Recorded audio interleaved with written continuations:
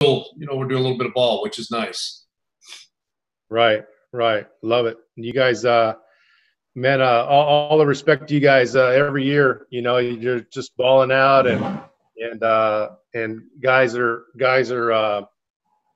going on to the next level in your program, and you got it going on. So great job. Thanks, Coach. I appreciate it. Thank you so much. Yeah. Well, thanks for your time. I appreciate you coming on. If you don't mind, we've got the chat function down so that the coaches can throw out a question. If however you want to handle that, Coach, you can take a few questions as you go, or a lot of the guys are taking them at the end. So however you want to manage, that's up to you. So I'll shut the heck up, and Coach MATICH, take it away, buddy. Thank you. Thank you, Coach Cam, and real man, thank you for having me. This is such an honor. This unique platform is what a great job this entire network has done, and what you're doing to try to raise money for food and helping out during this cause. And I hope that everybody's able to go in and donate to that. It's a really neat thing for us to talk ball, and it's a little weird. I'm not used to this thing. I'm used to eyeballs looking at me and be able to interact with people. So we'll see how this goes. Haven't done this format in terms of this presentation, so we're going to talk a little O-line ball today. So I hope you get a little bit of something out of this. So I'm going to share my screen, and we'll get locked and loaded.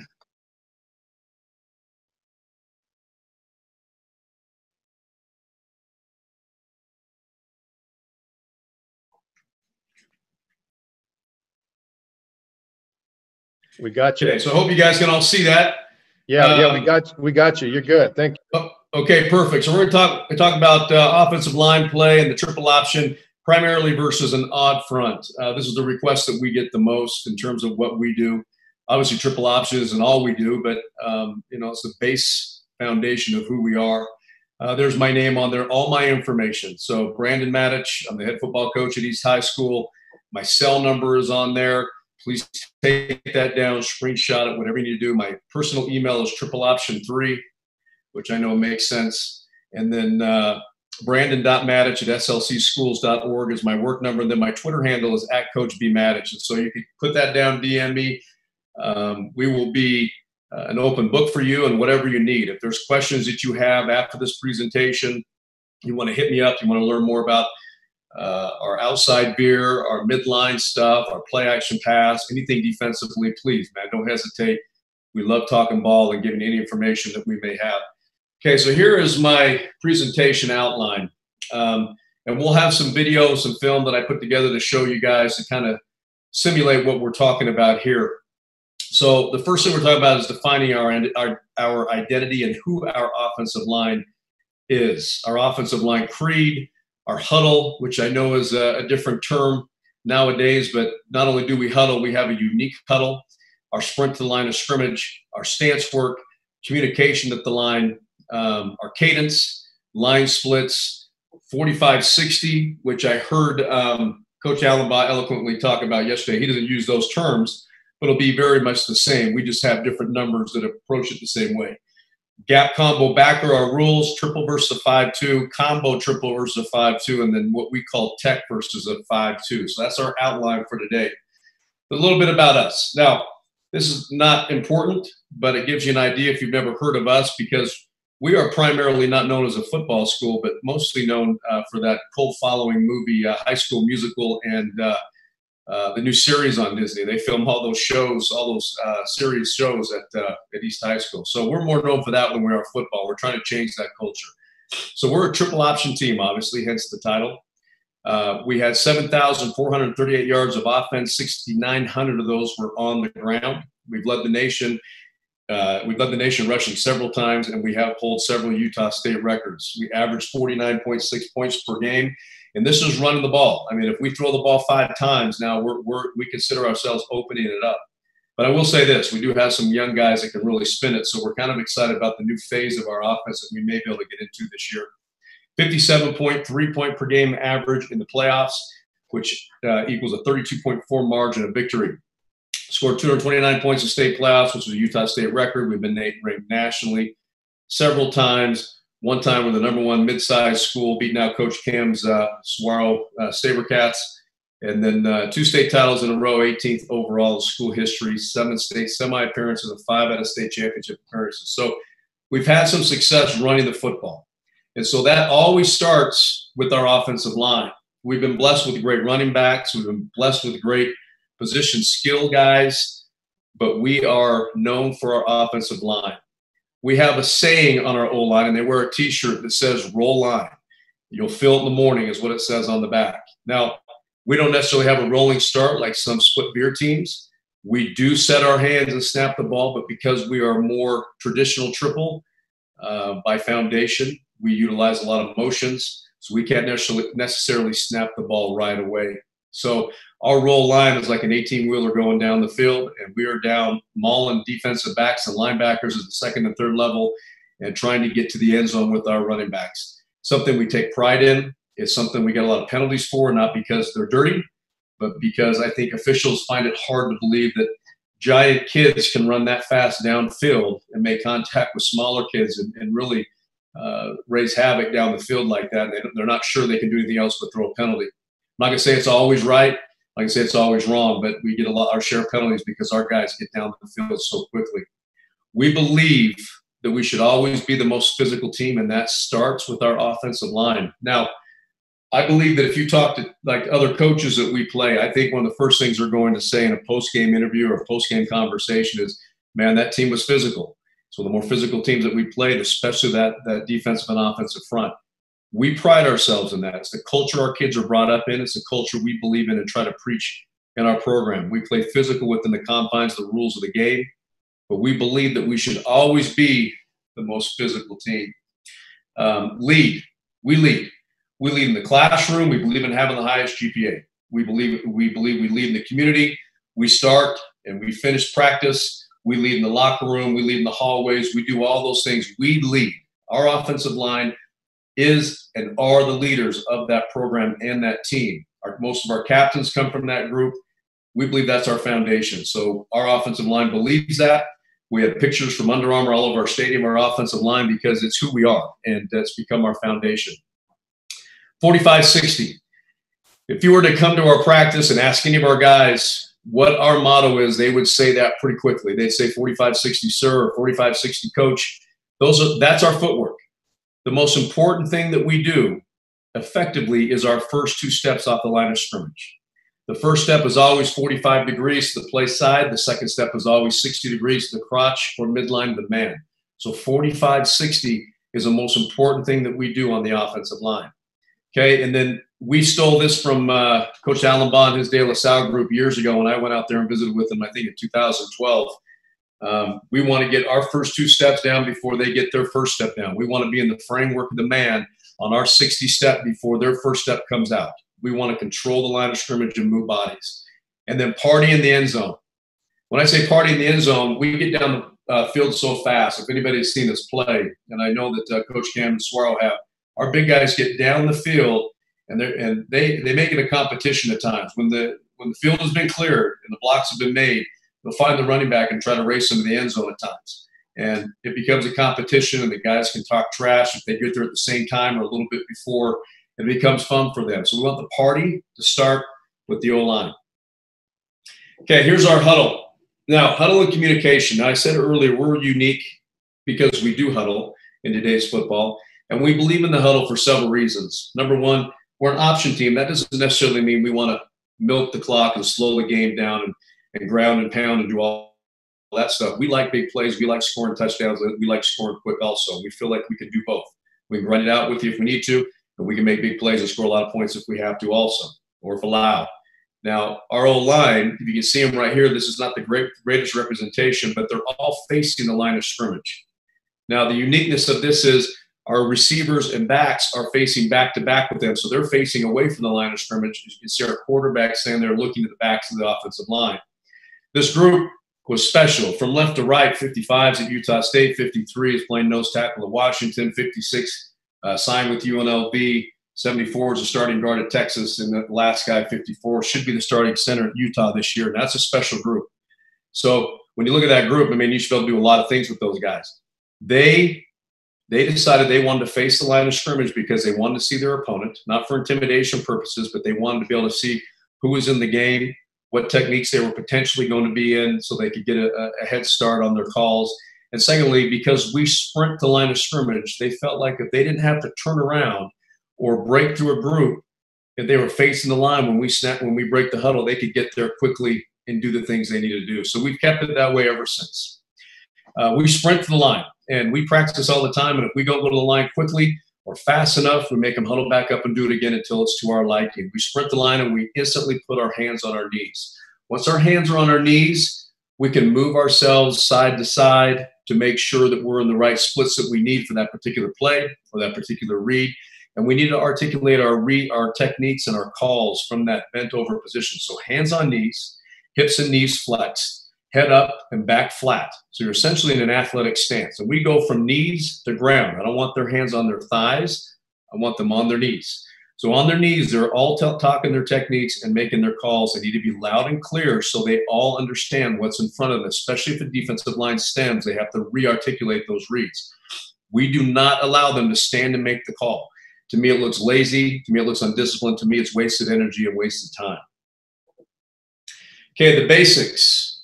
Okay, our stance that we get into, and I'll show you a video that we use for our stance and how we do that every single day. Our stance is 60-40, which I know is unusual. A lot of teams today are in a 2-point stance. Not a lot of them getting a 3-point stance anymore. But we believe in getting down the field, and we have to look the same whether we're throwing the football, which is rare, or running the football. Our stance is 60-40, which means 6% of our weight's on our hands, 40% is back on our feet.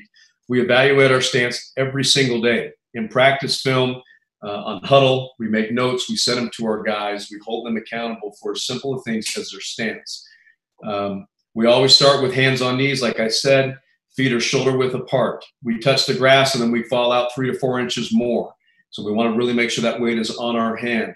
The right foot, okay, if you're right-handed, should be to the inset, your toe should be the inset of your left foot and be up off the ground an inch. The other foot, the left foot down, should have just barely a little space underneath it so it's barely skimming grass. Feet no more than 2 inches outside the frame of your shoulders. This is important because I feel like if you get too wide and your stance is too wide, number one, your hips are inflexible or your knees are inflexible or whatever the case may be, we're not going to generate as much power and we're going to pop up instead of go forward. And so we want to make sure that we are no more than 2 inches outside the frame of our shoulders. And this is how we, in the weight room, we preset hip flexibility with deep squats and our power cleans and all those things that we do to make sure that we're getting hip flexibility. And then we talk about when we're in that stance, I should be able to set my coffee on your back. I drink a lot of coffee. I've got a cup of coffee here. I drink coffee all day. So coffee's my thing, and I make sure we talk about that. But this is a good view. Now, if you look at that, it's a good view of our huddle. You see the skills facing towards the quarterback, the O-line facing towards the line of scrimmage, getting ready to sprint forward and get to the line to make the play. Okay, 45-60. 45-60 is our steps. The first step is a 45-degree 6-inch step. Now, I heard Coach Allenbaugh talk about yesterday how they measure the steps, and they're the standard. And, we measure ourselves to them in a lot of things that they do, but we're not that precise. We feel like we have these bigger bodies, and 6 inches might mean something different to some of our bigger bodies and our smaller bodies. So we try to make sure those, we say 6 inches, but if we're 7, 8, or 9, and I know that goes against the belief and what they say, and they're much better than we are, but that 6-inch step can vary. But we preach 6-inch step, and it's a quick 6-inch step to the play side hip of the man. The second step is a 60-degree step to the midline or crotch of the defender. So 45-60, 45-60. When we take the 45-degree step, we cock our hands back in our hip pockets, and we call that holstering our guns. And then we fire our hands with our second step. We've changed that now to firing a flipper. So we take the play side arm and fire a flipper in the backside hand. Okay, we want to be in the second step before the defender has completed his first.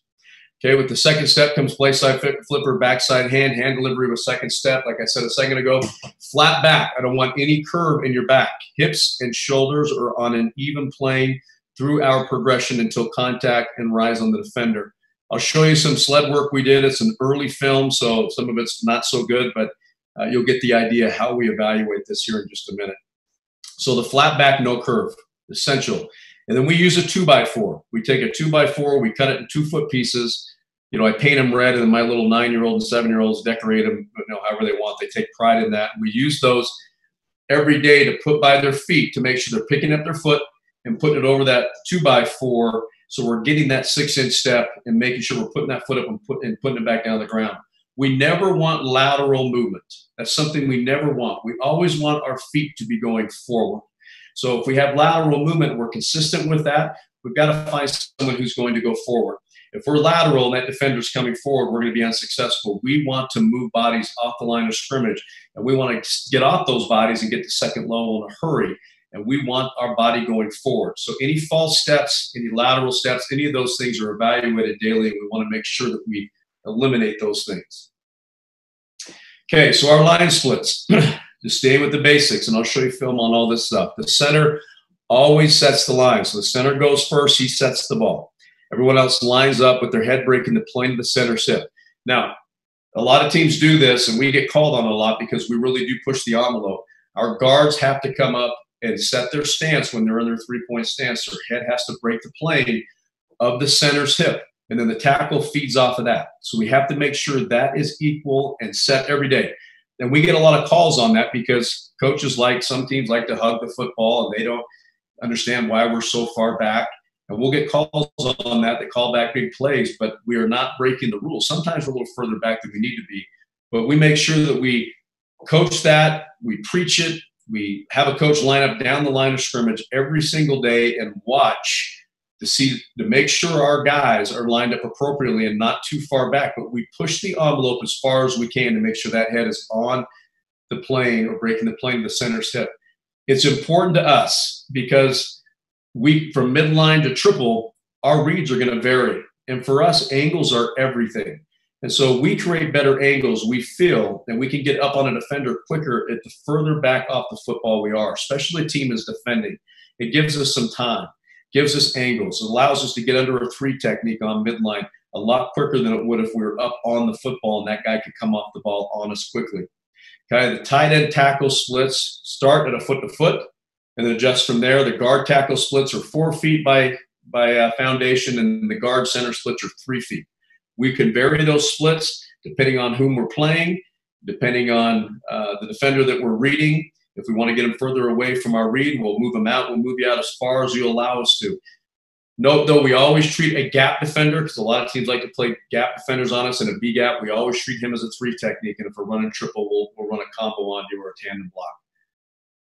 Okay, so the option O-line rules and communication. First, I said this earlier, we always talk techniques. I got a shade, I got a 3, I got a 2-eye, I got a 4. We make sure we understand what those techniques are across the front. And then we identify the read key. We have Pacific Islander names for those read keys, which I can't pronounce. Primarily, we call the ghost. The ghost could also be a dummy call. So when we're making a read key call at the line of scrimmage, and we're saying, for instance, one of our Polynesian calls is ua, and we say ua at the line of scrimmage, and we identify that read key, the backside read may say ghost. So we always make sure on an option play we have some semblance of a dummy call on the backside. So we always identify the read key. So as our A-backs, our slots run up, and they're identifying who number 2 is, and they're yelling out stuff, our O-line is constantly talking to the progression of the cadence. They never stop talking. And to me, Mike Krzyzewski said a team that is always talking, whether or not they're making sense or not, is intimidated because they sound like they know what they're doing. So I've always taken that and applied it to my teams. Rules stay the same for everything that we do.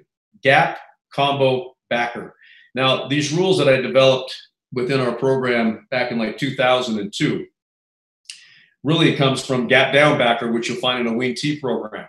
But we say gap combo backer. So the man in your gap, you block the man in your gap. The man in your gap with the guy next to you, gap, combo. Nobody in your gap, you go to backer. So gap, combo, backer. It stays consistent across the front, whether to run a midline, triple, or outside veer.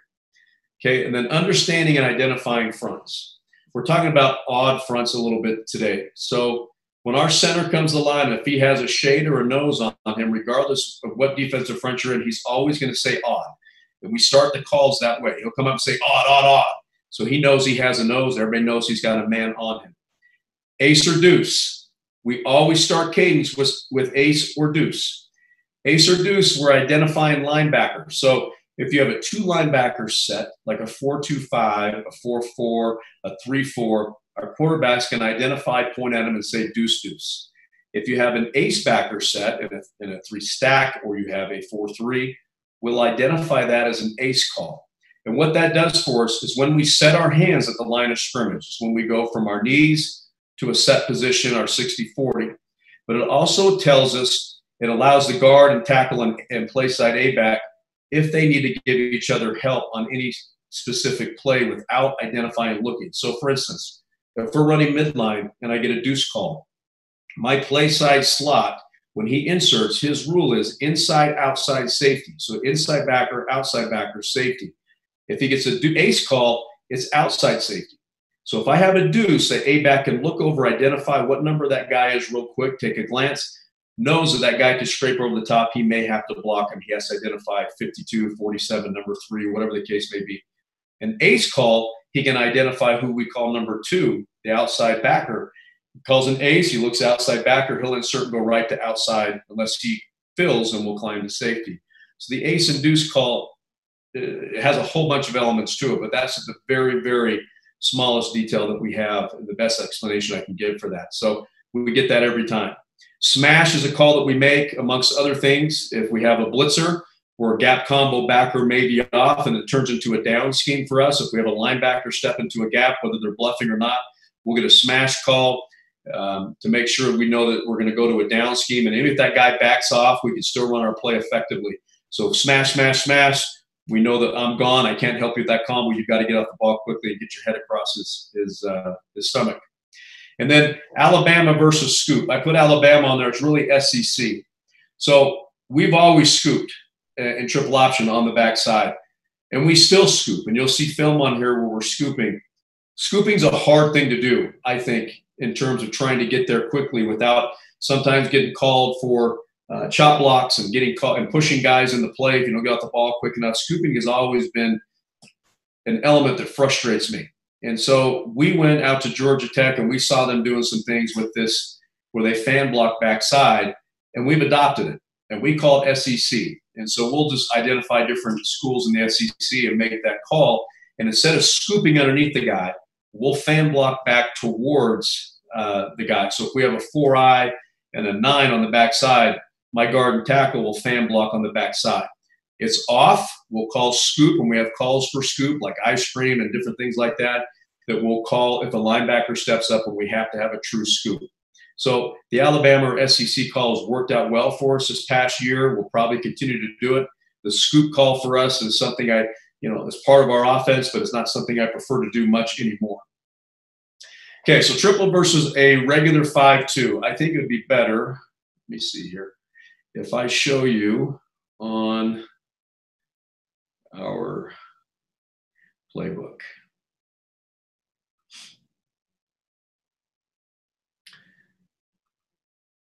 Okay, so can you guys see that play okay, Jim?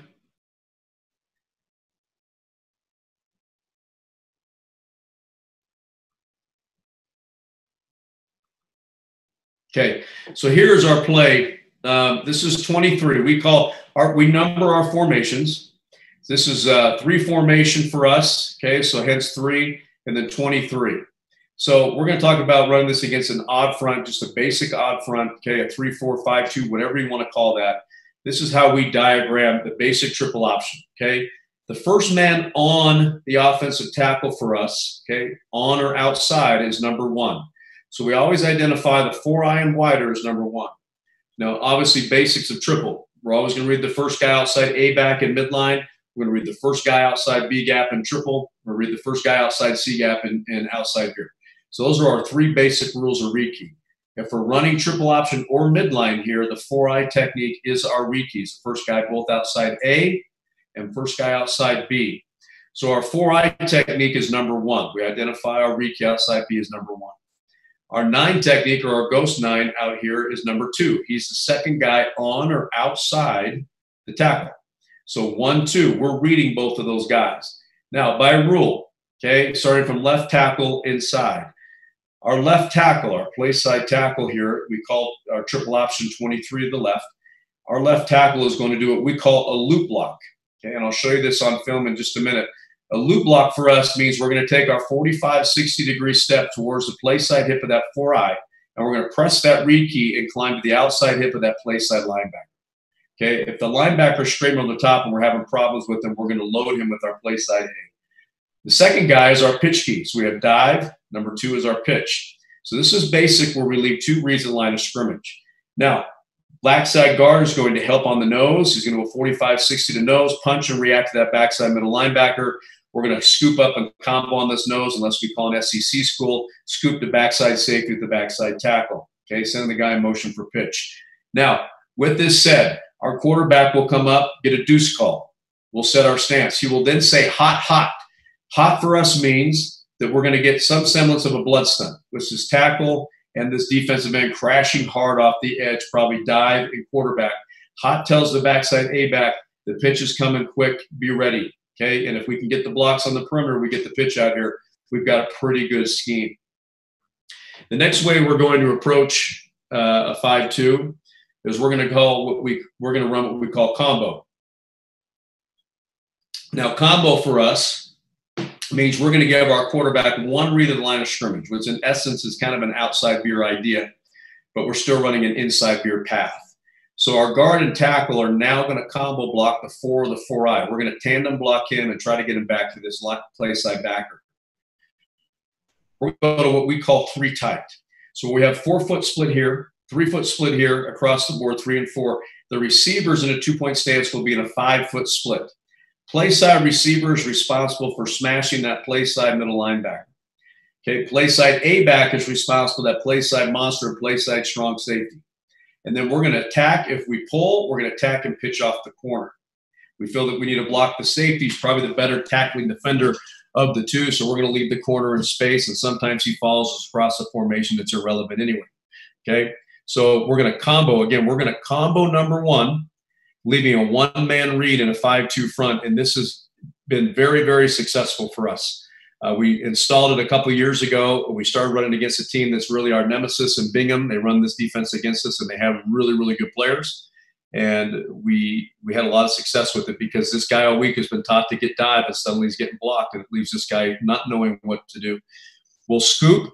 Now, with our play sides, with our center on this play side hip, 45-60.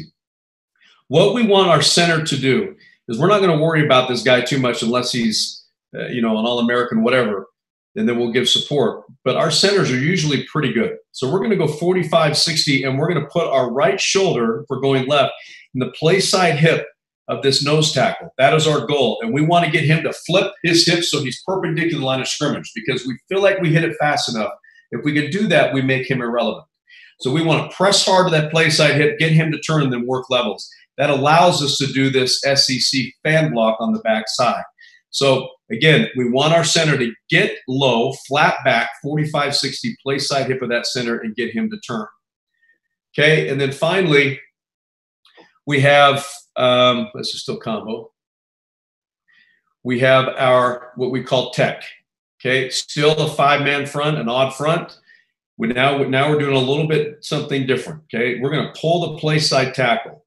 And what this does for us, it does one of 2 things. If this guy's a hands-on guy and he's not a blood stunt defender, if he gets his hands on our guy and tries to reach with him or attack him, it opens up that gap and we give the ball. If he crashes right there, we're pulling the ball and pitching, and we can attack the perimeter because now I've essentially got 3 guys out here blocking on the perimeter for my guy. We're going to take that 3-tight look, crash him to backer, and now we've got number 2 right here. And you'll see on film, most of the time these guys crash anyways. As soon as he comes down, you see my quarterback should probably keep it, but to his credit, he made the right decision. Nose tackle, still the same thing. We're going to press that inside play side hip, get him to turn perpendicular and work the backside backer, and then we're going to fan on this backside. Now, sometimes what we'll get in this corner, this A-back's going to go up and get the corner. Sometimes what we'll get out of this wide receiver, though, because we have plays where we'll get this play side number 2 or play side end. He'll come down and down the read key and not work his way up the play side backer. And that causes problems, and we get tackled downfield by the guy he was supposed to block. So we want to make sure he understands that. He's a physical blocker, and he gets that play side backer. Okay, so now I'm going to show you a couple of drills that we do.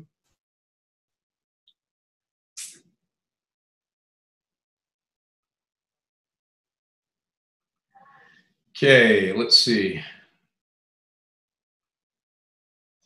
Okay, so here is our stance stuff. This is from a couple years ago, so this is pretty old. We've lost a lot of stuff. I don't know if we didn't have enough memory or whatever, but we've lost stuff in the meantime. So this will have to make, some of these will have to make do. So we put them in a grid like this, and we line them all. We try to put them by position, by center, guards, tackles, so on and so forth, all the way back. It doesn't have anything to do necessarily with who's a starter and who's not. We're trying to evaluate everybody. I have a coach here, I have a coach back here somewhere walking around, and usually I'm up front. Typically what we like to do, and we'll do this on a daily, is we'll have quarterbacks line up here and they'll call out the cadence. But since this is spring football from a couple of years ago, I was doing it because our quarterbacks, we don't have a lot of time in spring. They were doing their drills on the other side of the field. So here's our stuff. So you'll see this is the center you're going to see on film. He's a special player. Their stance is good here, hands on knees, their head is up. He's being a little lazy. This is terrible. This is a rounded back. He's looking at the ground. This is not something that we like. This is good here. This is good here. He's getting down low and lazy. There's all sorts of things you can critique here. But again, remember, this is April. So what I want you to get out of this is to see how they're standing. This is how we approach a line of scrimmage with our hands on our knees. As I call it the cadence, ace, ace, deuce, deuce, they should throw their hands on the ground. Now you'll see that we've got a round back already. Some of their feet, you'll see, will externally rotate when they set their hips down or their hand down, which tells me their hips are not that flexible, and we've got to do a lot more work on that. So our center is really the one you need to focus on. That's a great stance right there for us. It's a nice flat back. And then I'll say the cadence. And our cadence after deuce, deuce is down, ready, set. And we want to make sure that our guys are getting off on the S in set. So we emphasize the S in set. So as the ball is being snapped, we're getting off the football. So ace, ace, hand set, down, reset, and we get off the football. Cadence used to be longer. People were stemming on us too much, so we shortened up that cadence. So again, here's our stance. I'll call it the cadence. You'll see them holster their guns. They'll take their first step, they're 45, take their second step, they're 60, to the midline of the man, and we work this every day. And this is probably the very first day we got together as a team in the spring a couple years ago. So it's not as aggressive and violent as you maybe see at the end of the year, especially on those first steps. We want those to be quicker. They're a little lazy, but you can see how they're holstering those guns and getting ready to fire. Again, same thing. Right here, this tackle, his stance is pretty good in the red shirt, showing off his six-pack. Hand placement for the left hand is not as important to me. Some of them hold it right out in front of them. Some will hold it down by their other hand. I want it to be comfortable. So it's not as important. But you'll see left step. That's too big of a left step right here for him. He's a little bit off balance. You can see him wobble. And then second step should be 60. Okay, so this drill right here, this is terrible. I apologize. This is very grainy, but it'll show you. This is what I wanted to show you right here. This is the 2x4 drill that we use. So we use it for other things also. When we pull on our counter trays and things of that nature, we'll have them pull over the boards. But you can see we set the board to their left if we're going left foot first. So board is set here. It's a 2x4. It's painted red. We have guys standing here with the bag, and that can be good or bad. I mean, some of these guys hold them a little more lazy than others, and some hold them a little bit more aggressive than others. So they take it personal. But what we want to do, this is a film of us doing it before we used our flipper. We want to go left foot 45 over this. So we have to force them to gain ground and step over the 2x4. And then the 60-degree step should come right over the outside plane of this board right here as we're making contact with that bag. Now, this young man right here is a starting tight end for us, 14. He's got several offers from around the country. He's a good player. He'll probably get off the ball pretty quick. His steps should be pretty good here. And they're not bad. They're better than the other guy. But you'll see here as he steps 45, 60, it's a pretty good job. He's making contact with his shoulder. He's got his head on the right side. We're a little high on the bag. I'd like him to be lower so he's more flat back before he raises. I don't like grabbing the side of the bag, but I guess that's the nature of our equipment and how we have to perform. The middle guys get on the ball exceptionally slow, which is not something that we like to do at East. But again, you see the 45. See if I can pause it. 45 right there, 60 coming over the outside plane of the board. Pretty good base, pretty good back, pretty good contact.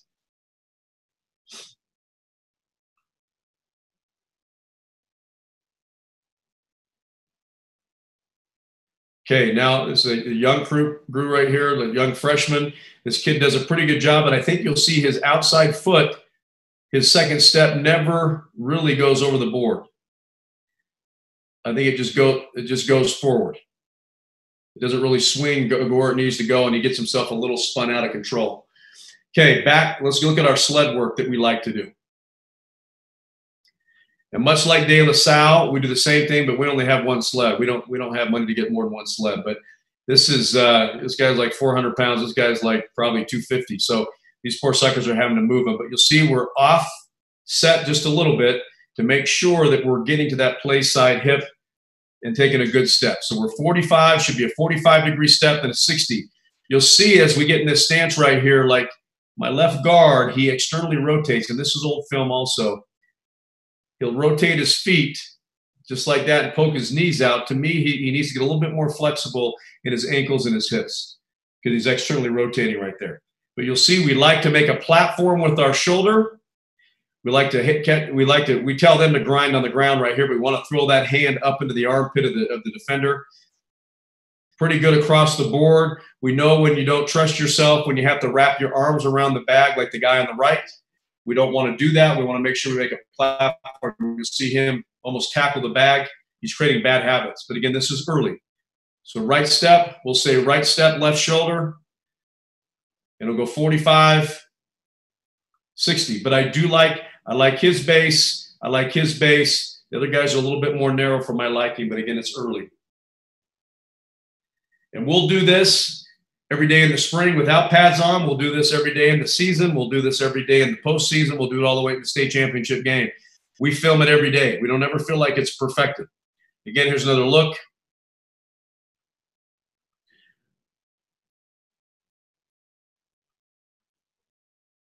I hope it's not too grainy. I know some of this film gets grainy on there. I'll try not to slow it down too much because I know that can jack it up. Just pay attention to their feet, right foot, left shoulder. Fire off the ball in sequence, make contact, move bodies. Now we should be going left step, and there we have it. See this step right here? He's losing ground. Okay, we took him out of guard. He wasn't doing our job at guard. This is a little bit too much for me. He's reaching. He's off balance. This is too big of a step. Our center's got too big of a step here, but his leverage is good. I don't know what this is, but he's already making contacts a little early. Looks like he's off his tilt a little bit. This isn't bad, but he needs to have 2 feet on the ground right here at contact.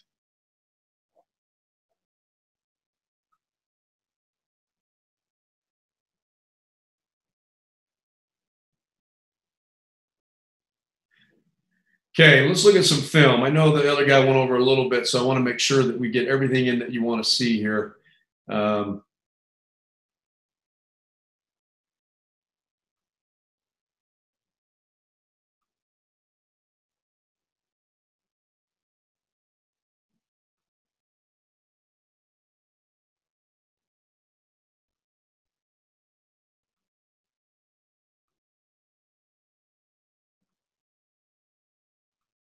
Okay, this is us versus Bingham. Now, I want to skip this one. I'm going to come back to it. So here's a basic triple option play from the end zone. This is from this year. Now, what we should get here is a loop. We should get a loop from our play side tackle. We should get this guy, our play side guard. We're going 23. We're going left. Here's number 1. Here's number 2. Okay, we want to make sure we should get a hot call here. We should get a blood stunt coming off the edge. We want this guy to take a 45-60 here to the nose, work his way to backside linebacker. Center should work his way to that play side hip, work his way to backside linebacker. I can't remember if we scoop or not on this play, but if we scoop, we should get up under the nose. If not, we're going to make sure we fan outside right here. Now, this guy right here should go get the perimeter. I think our guy here ends up blocking the read key instead of going up and blocking the guy that makes the tackle. If we block the guy at number 12 right there, we're in pretty good shape. So, 23. Now, our tackles should loop this and press and get to number 48 right here and seal this off. And we should have a pretty good play. We should, because we're in an odd front, get a quick mesh and pitch right here and get to the edge in a hurry. And I'm going to rewind it a little bit so you guys can see it because it might be grainy on there. So I'm going to let you see the full film. Watch play side, offensive line, guard, and tackle coming off. The defense slants to their defensive left to the field side, so it helps us out a little bit. Quick pitch, get up there. We block number 12. We're in pretty good shape. If we get our receiver to block the correct guy instead of the read key, he comes down and he false steps. It's all ugly. The whole thing is ugly. But this is a playoff game. So, you know, this is the end of the year. So these are high school kids. You're always, as you guys know, you're always correcting mistakes. But other than that, it's a pretty good play. Good mesh, quick pitch, get up field, then away we go. Okay, next play right here coming towards us. We should get a combo. Now, they slide over. This is no longer, even though this is an odd front, this is not an odd look for us, okay? So our quarterback audibles because we're going to our offensive left, their defensive right, and he counted numbers. So one of the things when it's not a quarterback clinic, but it'll always count numbers first. So we count numbers, we count angle, we look at angles, and then we look at fish, guys that we want to attack. So this is a combo. So he's audibling to a combo. So even though this looks like a 3, it's more of a gap for us. So we're going to combo this guy right here, tandem block here, go back to this backside backer. We actually make a pretty good play because I think this is like 3rd and 12 or so. So we actually get a first down here, and these guys do a nice job. Not a bad tandem, pretty good footwork right here. Now, because he's a shade, our rule changes. He's not going to go play side unless we have a play side threat. So he should block back on this nose so this guy can get up and scoop.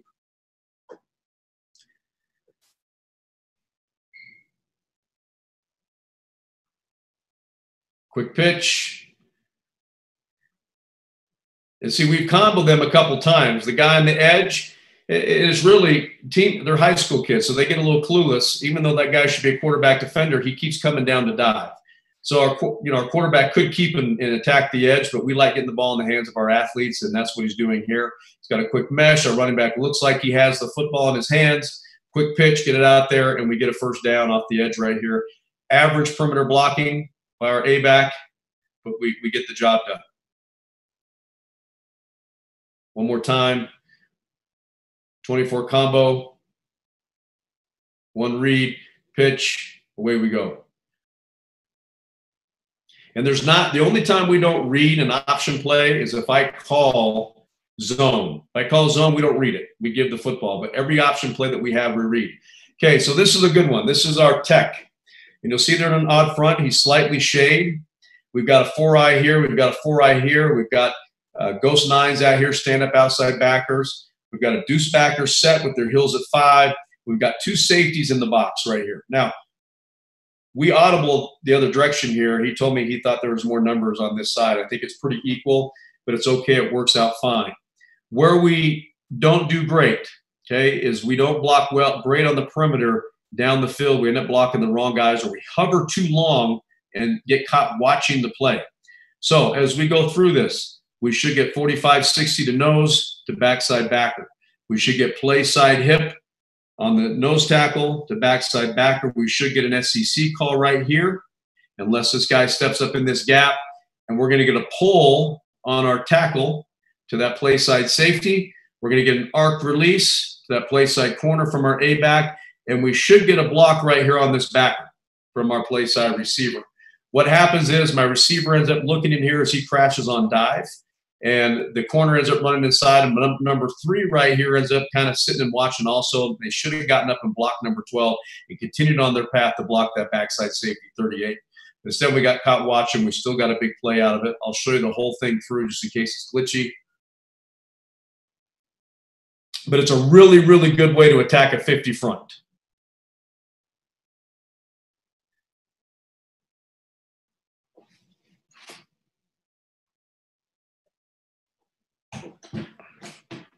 Quick pitch, and down the sideline as we go. Now, as you can see, our quarterback could probably keep the ball and run off the edge. And we've had quarterbacks who could do that. This necessarily wasn't his best ability, I should say. Good kid, great. He did a great job of leading this team to the state semis. But if we look at this right here, the defensive end, the outside guy, number 2, he does step up field just ever so slightly. And so it looks like he's going to slow play us, but then he turns down the last second and goes after dive. And we pitch the ball quick and down the sideline as we go. One more time, I'll let you watch that from the beginning in case it's glitching on you on your end. It's just odd front. Our numbers are on the outside. We want to make sure we quick pitch, get out and get to the perimeter as fast as we can and make sure we have great perimeter blocking.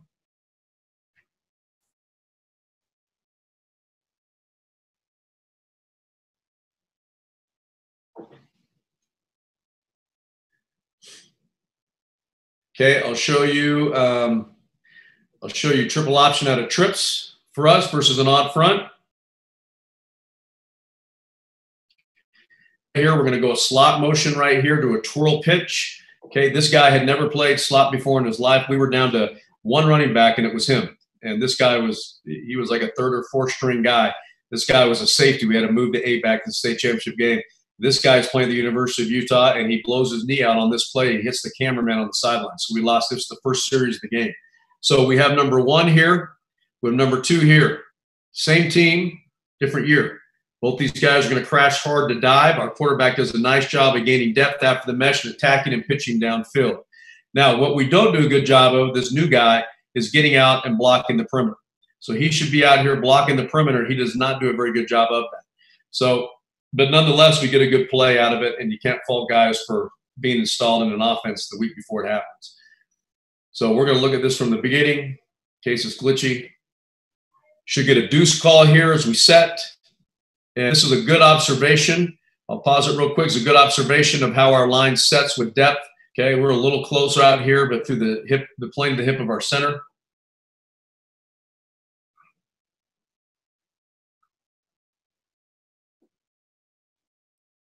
Great pitch downfield, great run and finish right here. It's just a tragedy that we lost this kid to a cameraman down the sidelines. But our quarterback, he thinks about tucking and running.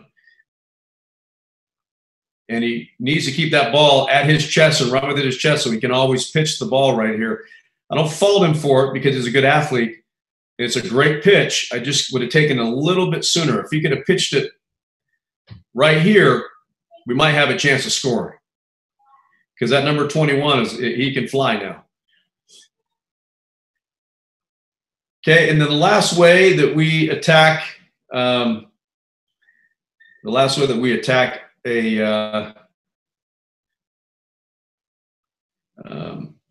odd front. Okay, this is not it. I don't know how this ended up in here. This is not an odd front, and this is De La Salle. This is a zone play. We don't have a read key on this. We just hand the ball and everybody blocks man on man. This is a whole different thing here.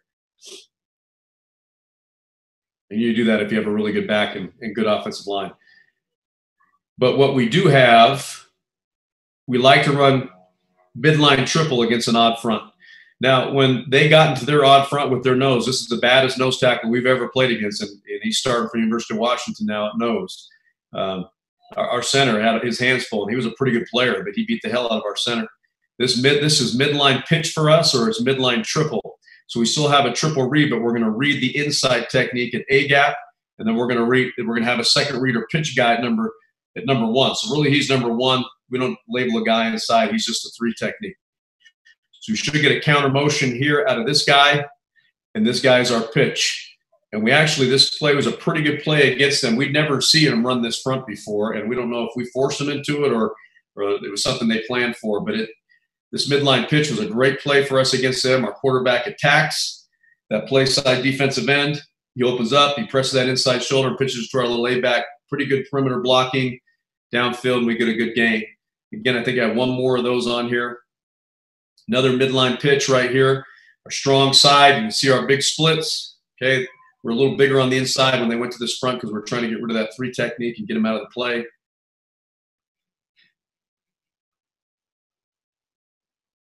Yeah, midline pitch, and he got a give call, and the young man does the rest for us. You see our play side guard coming up. He misses number 31, the play side backer. Our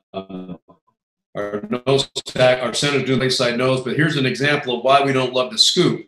Our play side guard, who's a major Division I football player, knocks the guy into the play side. So we're trying to get rid of this type of play. It's just a hard thing to do, and those are talented guys. And then you'll see our guys downfield. You'll see my big guard running downfield with my running back, and he's smart here. He peels back, and he just scares the guy. He doesn't hit the guy, so we don't get a penalty, and then keeps running down the field.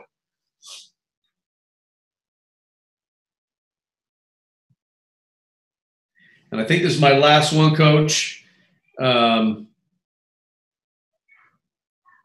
this is midline triple, counter motion. We see our guys getting up underneath, 45-60, gaining ground, 45-60, ripping through, getting to play side back or their play side tackle, leaving that 3 technique alone, climbing up to the play side, inside hip of the backer. We get number 11 right there. Putting a really good play. Counter motion again to the perimeter to go block the edge. And our quarterback, if he doesn't trip, he may go the distance. So again, there you go. There's our that's our offense in a nutshell against an odd front. I hope that you guys have any questions. You can email me or call me or text me or whatever you want to do, and I'd be happy to share anything that you guys have, any question you guys have. We're an open book, like I said, and we'll give you anything that you need. Please call and ask those things. I don't even know how, Jim, how that little chat thing works on this thing. I can't even see it, so I don't know how to answer those questions. But I don't have a lot more to give you than that, unless you want to call or you want to ask me some questions. Yeah, is there any questions out there, guys? Any questions for anybody? You can use the chat function at the bottom. I'm trying to see it, Coach.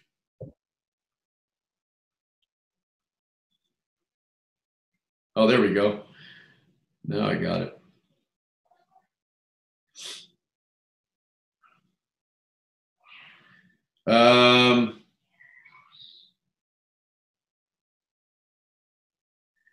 Yeah, man, I don't see any questions on there. Are you using your SEC call on midline triple?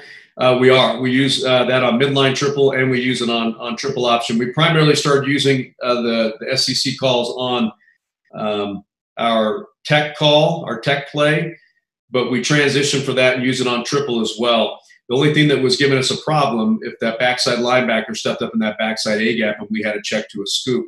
Again, you're relying on high school kids. You have to rep it a lot to make sure you get that down clean, especially if it's a late stem on their part. And that's why we try to make our cadence as quick as possible. And if they're doing it and they're catching us off guard and they're able to stem successfully with their linebackers, we'll go on first down and get off the ball a lot quicker, and we won't go up and set the way we normally do. We'll go up already set.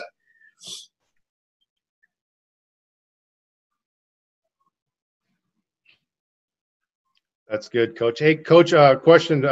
In your install, in your like generic, just basic stuff, how much time how do you segment it? How do you set up, your installs for your offensive linemen? That makes sense. Yeah, it sure does. And so we've done it. We've been different over the years. We're going to change this year our practice schedule, but in years past, we're able to go spring practice in Utah now, which means we can do anything football wise without equipment. So we usually go an hour of offense on Tuesdays, an hour of defense on Thursdays. We could go every day if we wanted to, but to me, it's overkill in the spring, especially with these kids that are playing spring sports. We're not a very big school, and we have to share a lot of kids, and we do have a lot of kids that go both ways. So we want to make sure we just do a couple hours a week in offense and defense. But where we set our basis for our offense is we do our stance every day, and that's a 5-minute segment, and then we do our sled every day, which is a 10-minute segment. And then what we'll do is we'll go into our group work. And while we're doing plays, so while we're running triple option, the slots are the A backs that we call them, and the B backs are running the exact same play at the same time. So we typically try to have an option play, a counter play, and a pass play. So we try to have the run, the counter, and the pass on every play. So 3 plays to 1 on each one, and try not to make it more complicated than that.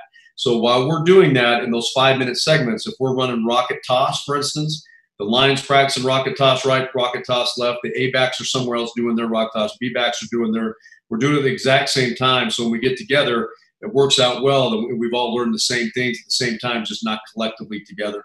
So in our group work, I'll go over everything. I'll put the boards down, we'll put the odd front up, and we never know what we're going to get, Coach.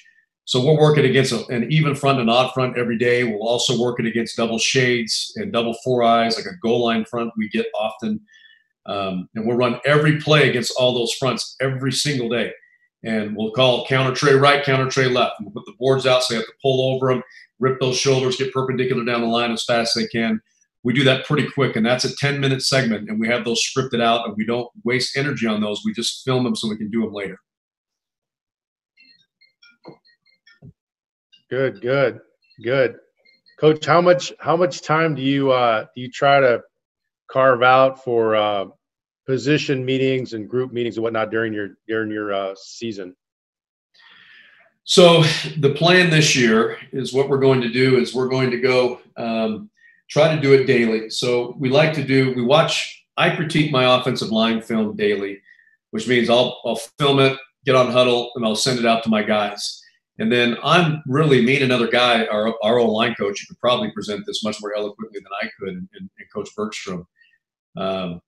We are the only two guys really in the building that can have access to our kids on a daily. So we'll try to have our kids come in during lunch, depending on what lunch they have, and watch it in the weight room with me, and we'll break down those practices. We put more of a focus on practice than we do our opponent. From an offensive standpoint, I think defense is entirely different in terms of how you prepare for your opponent. But for us, we'll show a couple of key players on Monday, and then the rest of the week we are spending 20 minutes a day watching ourselves in practice. So we try to etch out. Now we're going to try and etch out 20 minutes at the end of each practice, if we don't do it during individual time, to make sure that our kids see their prior practice film, and we get critiqued that way. Does that answer your question, Coach? I'm not sure if that's what you're asking. No, that's good. That's good. Another question we have here is your indie work drills. How do they? Let's see. What is this question? So I think you answered. She's asking about indie work with fitting into your offense. So I think you already touched on that, as how you shape that in your practice with individual and then come together as a group. Yeah, Coach, and we have a great drill that we call gut drill. It'll just be our backs and our quarterback, and we don't even really implement our receivers into that group. And we set up a path with bags. So if you take your little whatever angled bags that are flat on the bottom and angled at the top, we lay about 6 of those out for our path. So not offensive line stuff, but our B-backs path is always consistent in triple option. It's hash marks, numbers, sidelines.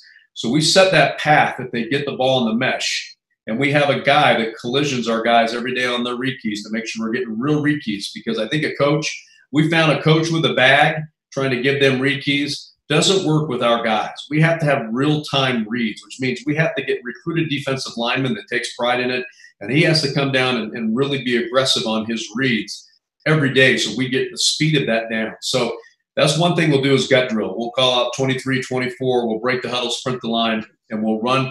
The fullback then has to step over those bags and then sprint hash marks, numbers, sidelines. But as he's sprinting over those bags, regardless if he has the ball or not, we have 2 coaches standing there beating his legs with 2 long bags trying to trip him up. So he gets used to getting hit in the legs and breaking tackles.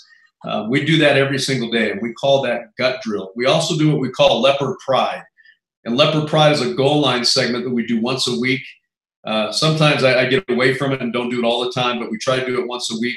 I'll just call it leopard pride. The kids get excited. We go ones-on-ones. We go down on the 5-yard line, and I tell the defense to play. And I tell the defense where we're running, who's the read key, where the option is. We're running right here. This is where we're heading. And I let the defense know, and it's our starters. So it forces our guys to work harder and get off the ball faster with their footwork and their speed and the way they perform off the ball. And it's a great thing for us. And it looks sloppy at times because we're not, it's not clean because guys know where the hell they're going on defense. But from an offensive standpoint, it creates speed in our mesh. It creates speed in the way we get off the football. And it forces us to be quicker and faster, especially with our defense. Our defense is usually pretty good, and we attack it. And defense will win more times than not, but we'll get ours. And at the end of the day, in that 5-minute segment, we've been physical. The kids get after each other. They get nasty for a few minutes, and we've learned to read the option a lot quicker than we would if we were just standing there with bags.